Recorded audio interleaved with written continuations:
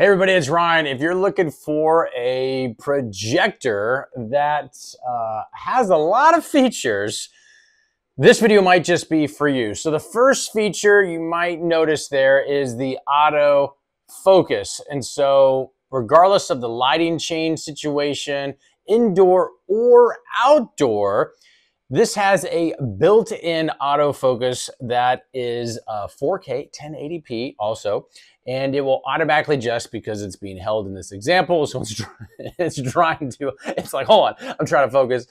Let me get closer. All right, I got it. I have no idea how the technology works.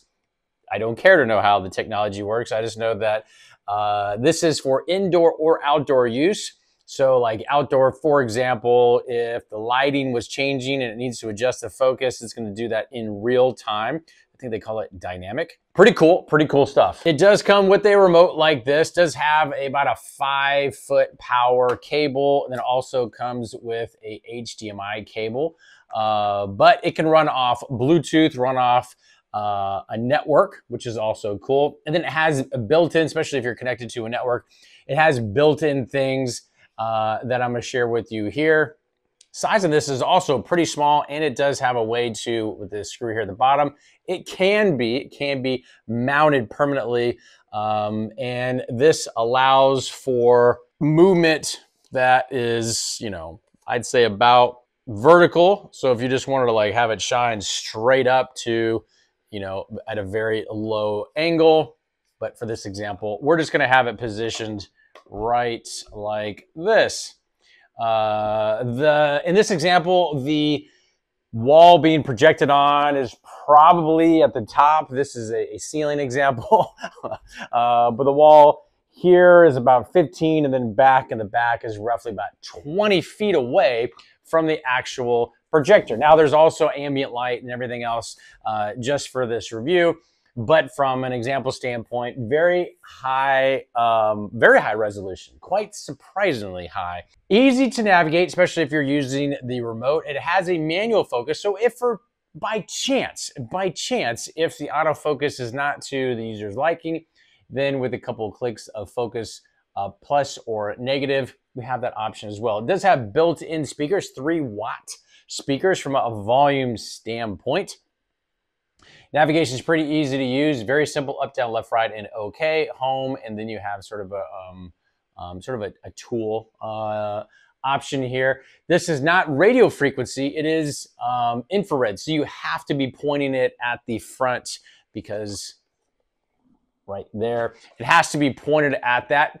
Just, you know, a small technical aspect of it to it, you know, so when using it, you got to be able to, like, if it's behind you, you got to be like, you know, doing this number, you know, pointing at wherever you need to go. All the stuff that is being displayed is what's preloaded on there. So YouTube, Prime Video, Hulu, Netflix, all these different apps or whatever are already preloaded on there.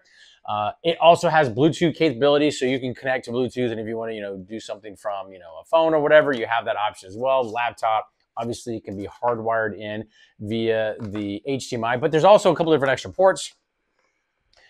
On the side, it does have a couple USB ports and a audio port, so you got a whole bunch of different options as far as how to get the best experience that kind of suits your needs. The audio jack can be used for, let's just say, home headphones, if that's your liking. Does not come with that. To show how bright this is in a dark scenario, clarity is on point, and if wanting to really refine the, this is an example of really manually refining the autofocus, which might be needed if you're in a situation where you have, for example, at the top, this is much closer than at the bottom. So all these apps, music, video, we have down here, all these preloaded app store options, mirroring the screen. So if you want to connect this to, let's say, a laptop and have it mirrored, you have that capability as well. Again, either hardwired or network or Bluetooth. This is what the video preloaded screen looks like and all the different options that come with this. Music, and then you have your settings, which kind of gives you a rundown of the things such as Media Center import, projector, language options, memory card, Bluetooth, networking, and everything else. Now, full disclosure, this company sent this to me, said, Ryan, tell us what you think about our indoor and outdoor projector. Hopefully, I answered all your questions, and we'll talk to you soon.